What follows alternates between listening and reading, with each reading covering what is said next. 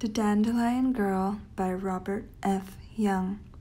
The girl on the hill made Mark think of Edna St. Vincent Millay.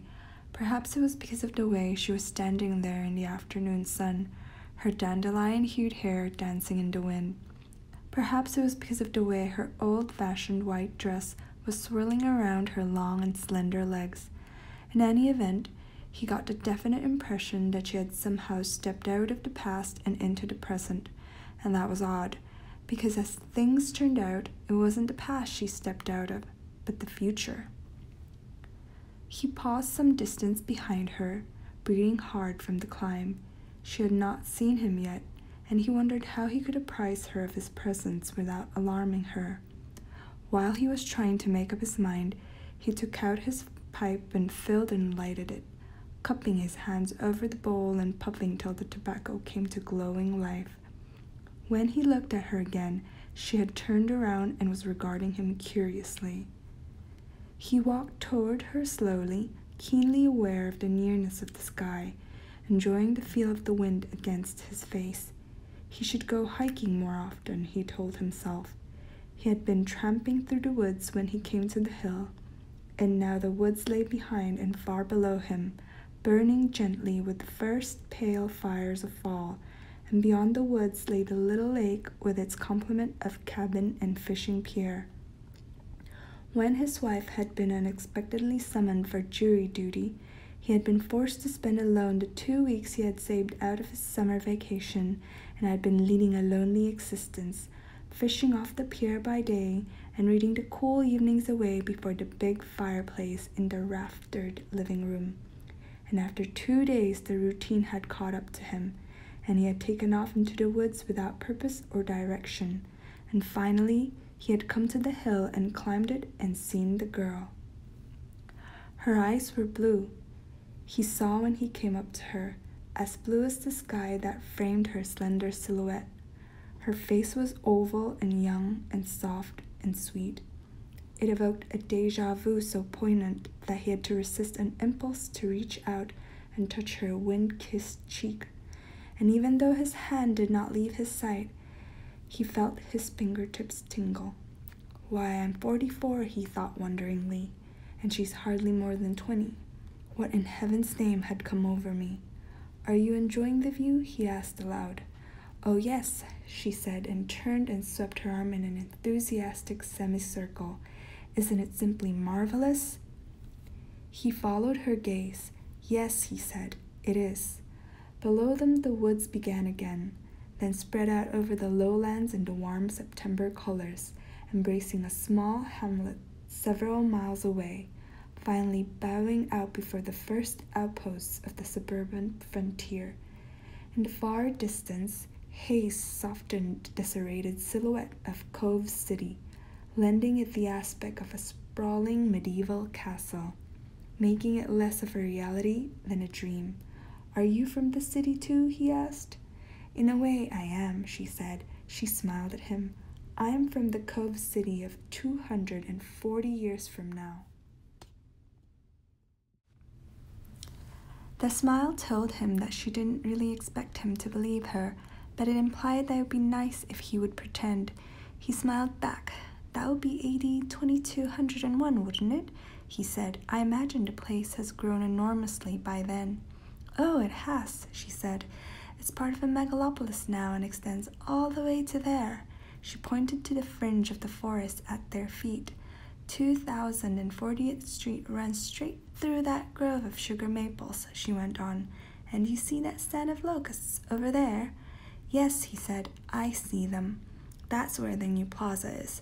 Its supermarket is so big that it takes half a day to go through it, and you can buy almost anything in it from aspirins to aero cars.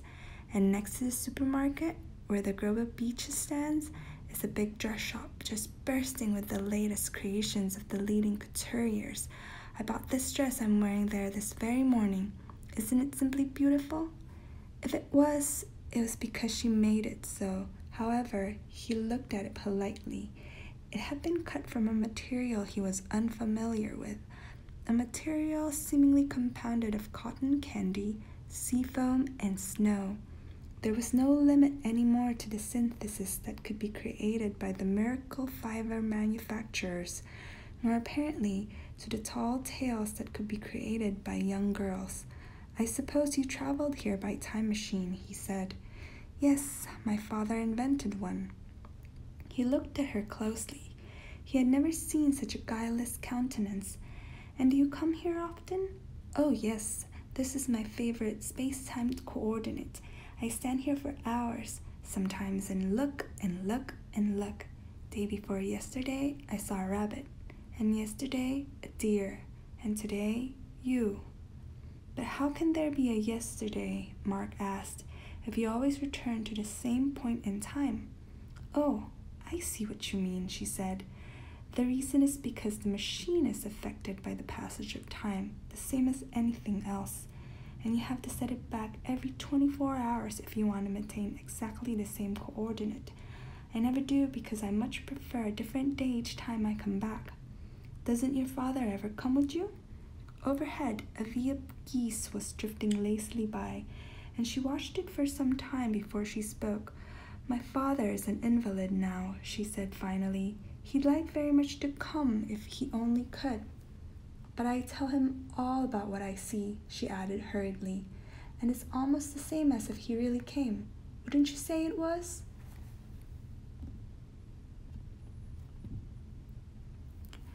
There was an eagerness about the way she was looking at him that touched his heart. I'm sure it is, he said. Then it must be wonderful to own a time machine. She nodded solemnly. They're a boon to people who like to stand on pleasant leas. In the 23rd century, there aren't many pleasant leas left. He smiled. There aren't many of them left in the 20th. I guess you could say that this is one sort of a collector's item. I'll have to visit it more often. Do you live near here? She asked. I'm staying in a cabin about 3 miles back. I'm supposed to be on vacation, but it's not much of one. My wife was called to jury duty and couldn't come with me. And since I couldn't postpone it, I've ended up being a sort of reluctant Thoreau. My name's Mark Randolph. I'm Julie, she said. Julie Danvers. The name suited her, the same way the white dress suited her, the way the blue sky suited her, and the hill and the September wind. Probably she lived in the little hamlet in the woods, but it did not really matter. If she wanted to pretend she was from the future, it was all right with him. All that really mattered was the way he had felt when he had first seen her, and the tenderness that came over him every time he gazed upon her gentle face. What kind of work do you do, Julie? He asked. Or are you still in school? I'm studying to be a secretary, she said. She took a half step and made a pretty pirouette and clasped her hands before her. I shall just love to be a secretary, she went on. It must be simply marvelous working in a big, important office and taking down what important people say. Would you like me to be your secretary, Mr. Randolph? I'd like it very much, he said. My wife was my secretary once, before the war. That's how we happened to meet. Now, why had he said that, he wondered. Was she a good secretary? The very best. I was sorry to lose her, but then when I lost her in one sense, I gained her in another, so I guess you could hardly call it losing her. No, I guess you couldn't. Well, I must be getting back now, Mr. Randolph. Dad will be wanting to hear about all the things I saw, and I've got to fix his supper. Will you be here tomorrow? Probably. I've been coming here every day. Goodbye now, Mr. Randolph.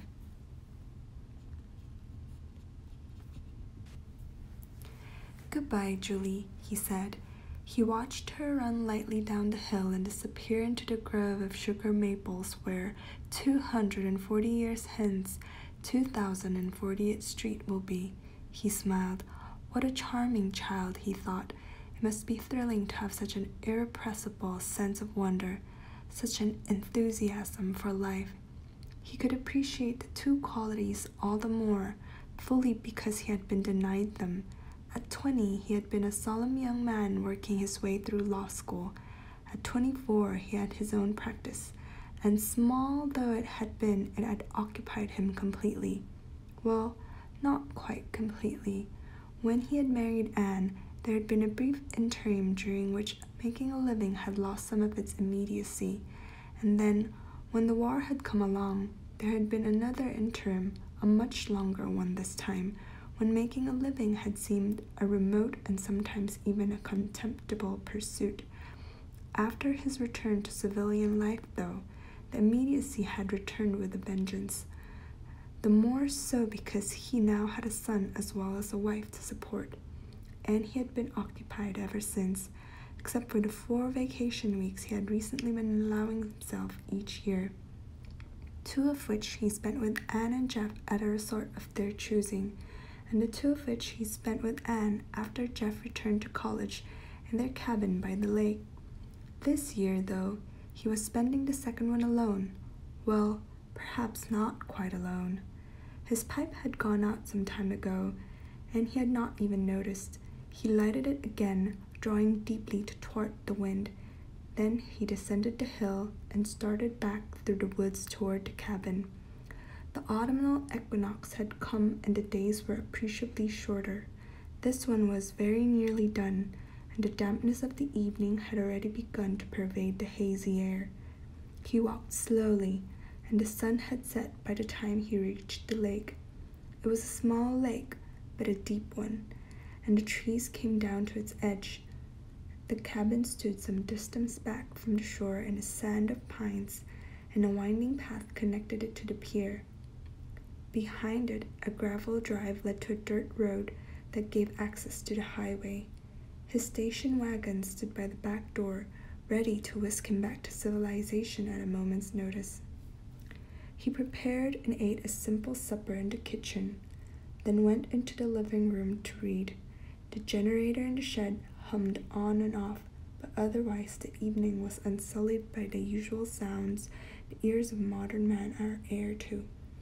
Selecting an anthology of American poetry from the well-stocked bookcase by the fireplace, he sat down and thumbed through it to An Afternoon on the Hill. He read the treasured poem 3 times, and each time he read it, he saw her standing there in the sun, her hair dancing in the wind, her dress swirling like gentle snow around her long and lovely legs, and a lump came into his throat, and he could not swallow. He returned the book to the shelf and went out and stood on the rustic porch and filled and lighted his pipe. He forced himself to think of Anne, and presently her face came into focus, the firm but gentle chin, the warm and compassionate eyes with that odd hint of fear in them that he had never been able to analyze, the still soft cheeks, the gentle smile, and each attribute was made more compelling by the memory of her vibrant light brown hair and her tall, light gracefulness. As was always the case when he thought of her, he found himself marveling at her agelessness, marveling how she could have continued down through the years as lovely as she had been that long ago morning when he had looked up, startled, and seen her standing timidly before his desk.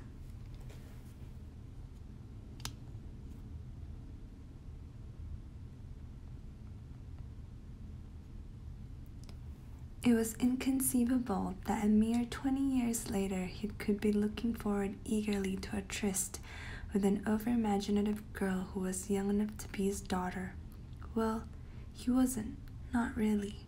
He had been momentarily swayed, that was all. For a moment his emotional equilibrium had deserted him, and he had staggered. Now his feet were back under him where they belonged, and the world had returned to its sane and sensible orbit.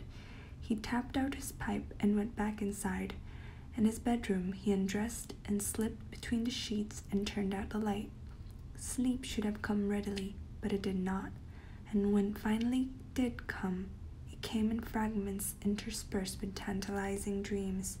Day before yesterday, I saw a rabbit, she had said, and yesterday a deer, and today you. On the second afternoon, she was wearing a blue dress, and there was a little blue ribbon to match tied in her dandelion-colored hair. After breasting the hill, he stood for some time, not moving, waiting till the tightness of his throat went away. Then he walked over and stood beside her in the wind.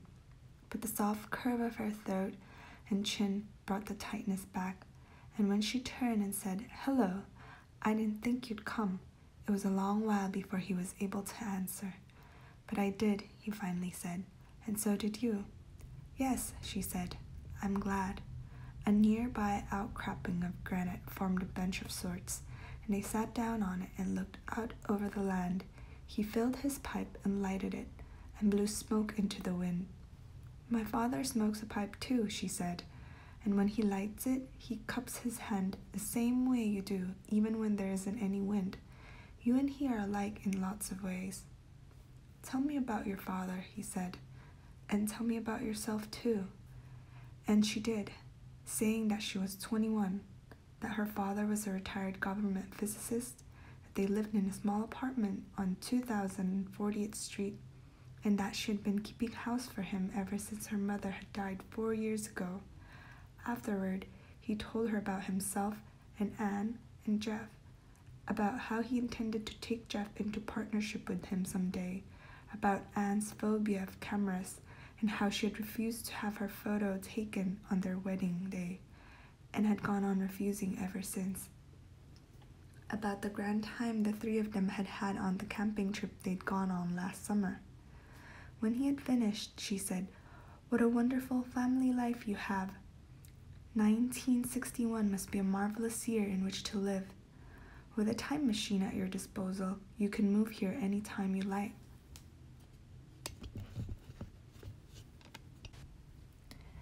It's not quite that easy. Even aside from the fact that I wouldn't dream of deserting my father, there's the time police to take into consideration. You see, time travel is limited to the members of government-sponsored historical expeditions and is out of bounds to the general public. You seem to have managed all right. That's because my father invented his own machine, and the time police don't know about it. But you're still breaking the law, she nodded, but only in their eyes, only in the light of their concept of time. My father has his own concept. It was so pleasant hearing her talk that it did not matter really what she talked about, and he wanted her to ramble on, no matter how far-fetched her subject. "Tell me about it," he said.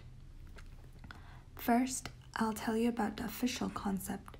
Those who endorse it say that no one from the future should participate physically in anything that occurred in the past, because his very presence would constitute a paradox, and future events would have to be altered in order for the paradox to be assimilated. Consequently, the Department of Time Travel makes sure that only authorized personnel have access to its time machines, and maintains a police force to apprehend the would-be generation jumpers who yearn for a simpler way of life and who keep disguising themselves as historians so they can return permanently to a different era. But according to my father's concept, the book of time has already been written. From a macrocosmic viewpoint, my father says, everything that's going to happen has already happened. Therefore, if a person from the future participates in a past event, he becomes a part of that event for the simple reason that he was part of it in the first place, and a paradox cannot possibly arise. Mark took a deep drag on his pipe. He needed it. "Your father sounds like quite a remarkable person," he said. "Oh, he is." Enthusiasm deepened the pinkness of her cheeks, brightened the blueness of her eyes. "You wouldn't believe all the books he's read, Mr. Randolph. Why, our apartment is bursting with them. Hegel and Kant and Hume, Einstein and Newton and Weizsäcker. I've even read some of them myself." "I gathered as much. As a matter of fact, so have I." She gazed raptly up into his face. "How wonderful, Mr. Randolph," she said. "I'll bet we've got just scads of mutual interests." The conversation that ensued proved conclusively that they did have, though the transcendental aesthetic, Berkelianism, and relativity were rather incongruous subjects for a man and a girl to be discussing on a September hilltop, he reflected presently, even when the man was 44 and the girl was 21. But happily, there were compensations. Their animated discussion of the transcendental aesthetic did more than elicit a priori and a posteriori conclusions. It also elicited microcosmic stars in her eyes. Their breakdown of Berkeley did more than point up the inherent weaknesses in the good bishop's theory. It also pointed up the pinkness of her cheeks, and the review of relativity did more than demonstrate that E invariably equals mc squared. It also demonstrated that far from being an impediment, knowledge is an asset to feminine charm. The mood of the moment lingered far more than it had any right to, and it was still with him when he went to bed. This time, he didn't even try to think of Anne. He knew that it would do no good. Instead, he lay there in the darkness and played host to whatever random thoughts came along. All of them concerned a September hilltop and a girl with dandelion-colored hair. Day before yesterday, I saw a rabbit, and yesterday a deer, and today, you. Next morning, he drove over to the hamlet and checked at the post office to see if he had any mail. There was none. He was not surprised. Jeff disliked writing letters as much as he did, and Anne, at the moment, was probably incommunicado. As for his practice, he had forbidden his secretary to bother him with any but the most urgent matters. He debated on whether to ask the wizened postmaster if there was a family named Danvers living in the area. He decided not to. To have done so would have been to undermine the elaborate make-believe structure which Julie had built, and even though he did not believe in the structure's validity, he could not find it in his heart to send it toppling. That afternoon, she was wearing a yellow dress, the same shade as her hair, and again his throat tightened when he saw her, and again he could not speak. But when the first moment passed and the words came, it was all right, and their thoughts flowed together like two effervescent brooks and coursed gaily through the arroyo of the afternoon. This time, when they parted, it was she who asked, "Will you be here tomorrow?" Though only because she stole the question from his lips, and the words sang in his ears all the way back through the woods to the cabin and lulled him to sleep after an evening spent with his pipe on the porch. Next afternoon, when he climbed the hill, it was empty. At first, his disappointment numbed him, and then he thought, "She's late, that's all.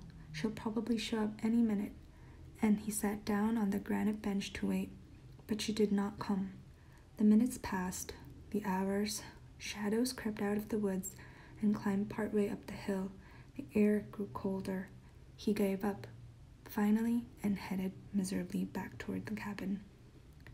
The next afternoon, she did not show up either, nor the next. He could neither eat nor sleep. Fishing palled on him. He could no longer read, and all the while he hated himself for behaving like a lovesick schoolboy, for reacting just like any other fool in his 40s to a pretty face and a pair of pretty legs.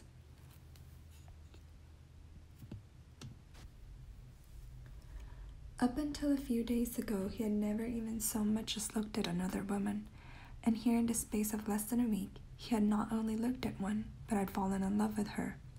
Hope was dead in him when he climbed the hill up on the fourth day, and then suddenly alive again when he saw her standing in the sun.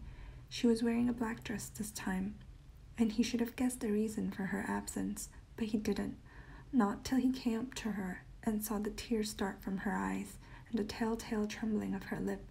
"Julie, what's the matter?"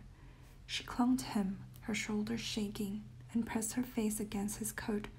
"My father died," she said, and somehow he knew that these were her first tears, that she had sat tearless through the wake and funeral and had not broken down till now. He put his arms around her gently. He had never kissed her, and he did not kiss her now, not really. His lips brushed her forehead and briefly touched her hair, that was all. "I'm sorry, Julie," he said. "I know how much he meant to you." "He knew he was dying all along," she said. "He must have known it ever since the strontium-90 experiment he conducted at the laboratory. But he never told anyone. He never even told me. I don't want to live. Without him, there's nothing left to live for. Nothing, nothing, nothing." He held her tightly. "You'll find something, Julie. Someone. You're young yet. You're still a child, really." Her head jerked back, and she raised suddenly, tearless eyes to his. "I'm not a child. Don't you dare call me a child." Her anger was as evanescent as it had been abrupt. "I know you didn't mean to hurt my feelings, Mr. Randolph, but I'm not a child. Honest, I'm not. Promise me you'll never call me one again." "All right," he said. "I promise." And now I must go, she said. I have 1,000 things to do. Will you be here tomorrow? She looked at him for a long time. A mist, like the aftermath of a summer shower, made her blue eyes glisten. Time machines run down, she said. They have parts that need to be replaced. And I don't know how to replace them. Mine may be good for one more trip, but I'm not sure. But you'll try to come, won't you?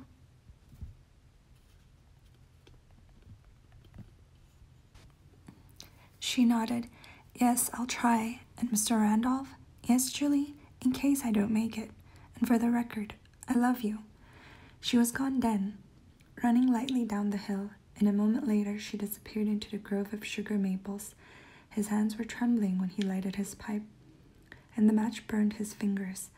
Afterward, he could not remember returning to the cabin or fixing supper or going to bed, and yet he must have done all of those things because he awoke in his own room, and when he went into the kitchen, there were supper dishes standing on the drain board. He washed the dishes and made coffee. He spent the morning fishing off the pier, keeping his mind blank. He would face reality later.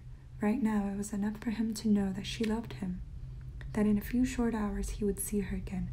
Surely, even a run-down time machine should have no trouble transporting her from the hamlet to the hill. He arrived there early and sat down on the granite bench and waited for her to come out of the woods and climb the slope. He could feel the hammering of his heart and knew that his hands were trembling. Day before yesterday, I saw a rabbit, and yesterday, a deer, and today, you. He waited and he waited, but she did not come. She did not come the next day either. When the shadows began to lengthen and the air grew chill, he descended the hill and entered the grove of sugar maples. Presently he found a path, and he followed it into the forest proper and through the forest to the hamlet. He stopped at the small post office and checked to see if he had any mail. After the wizened postmaster told him there was none, he lingered for a moment. Is there a family by the name of Danvers living anywhere around here? He blurted. The postmaster shook his head. Never heard of them. Has there been a funeral in town recently? Not for nigh onto a year. After that, although he visited the hill every afternoon till his vacation ran out, he knew in his heart that she would not return, that she was lost to him as utterly as if she had never been.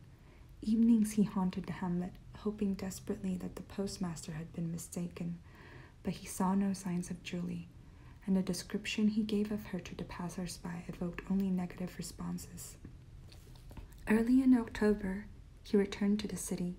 He did his best to act toward Anne as though nothing had changed between them, but she seemed to know the minute she saw him that something had changed. And although she asked no questions, she grew quieter and quieter as the weeks went by, and the fear in her eyes that had puzzled him before became more and more pronounced. He began driving into the country Sunday afternoons and visiting the hilltop. The woods were golden now, and the sky was even bluer than it had been a month ago. For hours he sat on the granite bench, staring at the spot where she had disappeared. Day before yesterday, I saw a rabbit, and yesterday a deer, and today, you. Then on a rainy night in mid-November, he found a suitcase. It was Anne's, and he found it quite by accident. She had gone into town to play bingo, and he had the house to himself. And after spending 2 hours watching 4 jaded TV programs, he remembered the jigsaw puzzles he had stored away the previous winter. Desperate for something, anything at all to take his mind off Julie, he went up to the attic to get them. The suitcase fell from the shelf where he was rummaging through the various boxes piled beside it, and it sprang open when it struck the floor. He bent over to pick it up. It was the same suitcase she had brought with her to the little apartment they had rented after their marriage, and he remembered how she had always kept it locked and remembered her telling him laughingly that there were some things that a wife had to keep a secret, even from her husband. The lock had rusted over the years, and the fall had broken it. He started to close the lid, paused when he saw the protruding hem of a white dress. The material was vaguely familiar. He had seen the material similar to it not long ago, material that had brought to mind cotton candy and sea foam and snow. He raised the lid and picked up the dress with trembling fingers.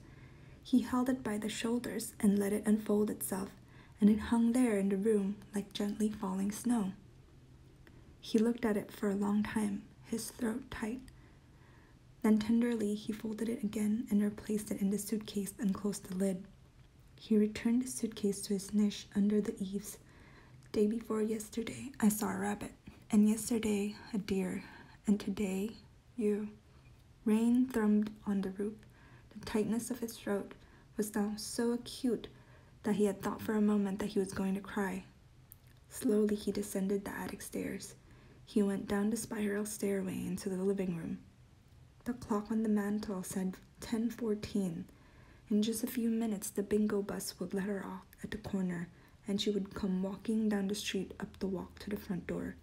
Anne would. Julie would. Julianne? Was that her full name? Probably. People invariably retain part of their original names when adopting aliases, and having completely altered her last name, she had probably thought it was safe to take liberties with her first. She must have done other things too, in addition to changing her name to elude the time police. No wonder she had never wanted her pictures taken. And how terrified she must have been on that long ago day when she had stepped timidly into his office to apply for a job.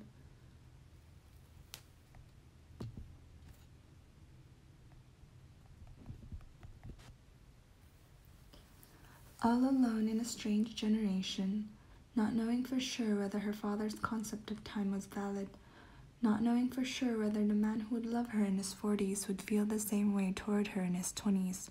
She had come back all right, just as she said she would. 20 years, he thought wonderingly, and all the while she must have known that one day I'll climb a September hill and see her standing, young and lovely in the sun, and fall in love with her all over again. She had to know because the moment was as much a part of her past as it was a part of my future. But why didn't she tell me? Why doesn't she tell me now? Suddenly he understood.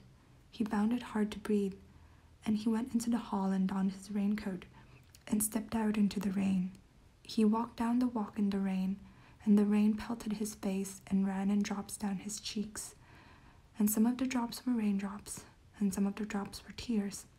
How could anyone as agelessly beautiful as Anne, as Julie was, be afraid of growing old? Then she realized that in his eyes she couldn't grow old, that to him she hadn't aged a day since the moment he had looked up from his desk and seen her standing there in the tiny office and simultaneously fallen in love with her. Couldn't she understand that that was why the girl on the hill had seemed a stranger to him? He had reached the street and was walking down it toward the corner. He was almost there when the bingo bus pulled up and stopped, and the girl in the white trench coat got out. The tightness of his throat grew knife-sharp, and he could not breathe at all. The dandelion-hued hair was darker now, and the girlish charm was gone. But the gentle loveliness still resided in her gentle face, and the long and slender legs had a grace and symmetry in the pale glow of the November streetlight that they had never known in the golden radiance of the September sun. She came forward to meet him, and he saw the familiar fear in her eyes, a fear poignant now beyond enduring because he understood its cause. She blurred before his eyes, and he walked toward her blindly. When he came up to her, his eyes cleared, and he reached out across the years and touched her rain-wet cheek. She knew it was all right then, and the fear went away forever, and they walked home, hand in hand in the rain. The end.